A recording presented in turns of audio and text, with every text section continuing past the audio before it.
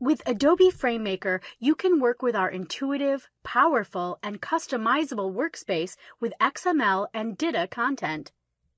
This includes an enhanced structure view, breadcrumbs in the WYSIWYG view, and the ability to work in new ways with content in structure view.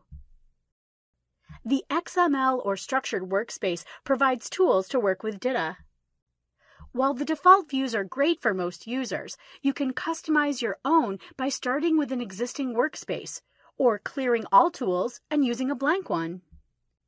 The element catalog is a contextual display of available elements in the structured document.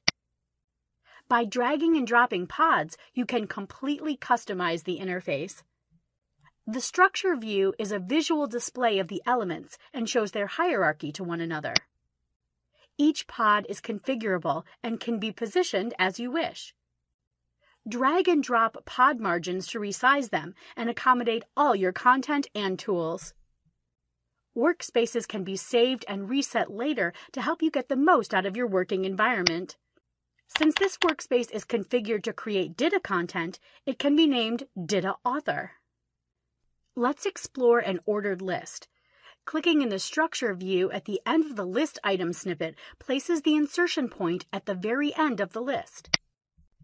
The breadcrumbs provide guidance and, much like the Structure view, provide a clear representation of exactly where in the document structure you are.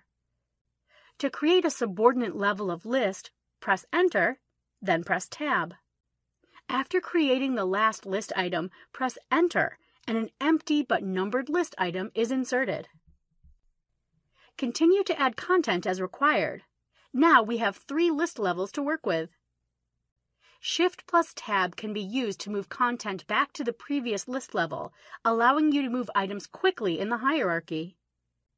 Icons allow you to toggle the view from the richly formatted content you see in the WYSIWYG environment to the code view that shows in the XML view. Within the XML view, all of your DITA code is indented based on its hierarchy, and a structure view representation can be seen. Switching between views is almost instantaneous as soon as you click either the XML or the WYSIWYG view icon. If working with a DITA map, it is possible to see it in both the tree view and in the document view at the same time. Now you can work with a DITA map in whatever view is best for your needs. Enhanced shortcuts access additional commands that provide an improved WYSIWYG DITA experience. With an enhanced structure view, breadcrumbs in the WYSIWYG view, the ability to work in new ways with content in the structure view, improved responsiveness when working with XML code, and the publishing power Adobe is known for, FrameMaker provides all the tools you need to work with DITA. If you have questions or would like a personalized demo, please write to us at techcom@adobe.com.